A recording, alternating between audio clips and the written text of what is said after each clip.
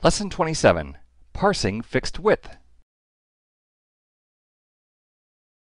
In this lesson, we'll take a look at whether or not a dataset really is fixed width. The problem usually is proportional fonts don't look like fixed width, and then how to use text to columns to break this data into many columns.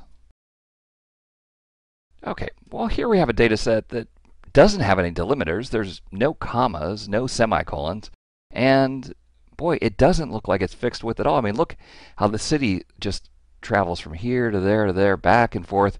Clearly doesn't look correct at all. But it turns out that out of all of the fonts that are on your computer, nearly all of them are proportional fonts. It turns out that there's only a couple of fonts that you have that are going to be monospace fonts. Courier New and Courier are two examples. So if we change this data to Courier New, you'll see now that everything lines up perfectly. So it turns out the data was fixed width, but because of the proportional font, it didn't look that way. Fixed width data files are very common if you're getting your data from an old COBOL legacy mainframe system. COBOL would say that, hey, the first name is always going to take up 12 or 15 characters, and if the name was shorter, it would pad with spaces. So we're going to try data text to columns now. Choose fixed width and take a look carefully at the preview. The preview looks at the first 5 to 10 records and tries to figure out a pattern.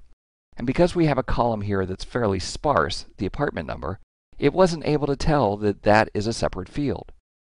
If there's a line missing, we can draw the line in by clicking. We can also move the line to a new place or delete the line entirely by double-clicking. There, I'll click to put the line back in. We'll scroll right and make sure that everything else looks okay. If for some reason we didn't need the last 4 digits of the zip code, we could add a new line here to break the original zip code and the +4 part of the zip code into 2 separate pieces. Click Next.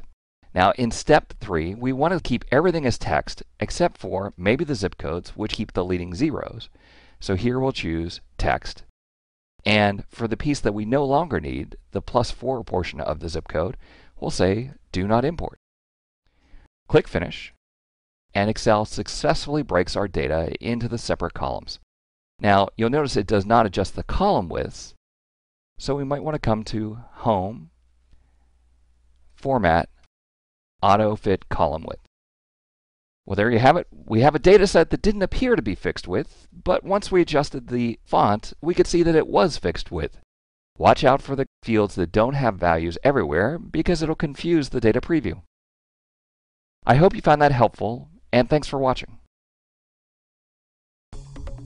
Looking to advance your career by acquiring new skills? Tired of expensive off-site training programs? Wish you could learn from the best instructors in the industry? Look no further than Live Lessons. Self-paced, personal video instruction by the world's leading technology publishers.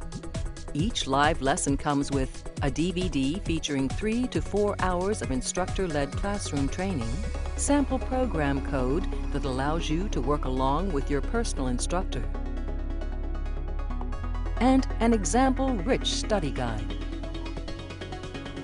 Live lessons allow you to watch the entire course from start to finish or navigate directly to any of the individual lessons. You'll literally watch over the shoulder of your instructor as he shows you how to build state-of-the-art applications. Live Lessons, the power of the world's leading technology experts at your fingertips. To learn more, visit mylivelessons.com today.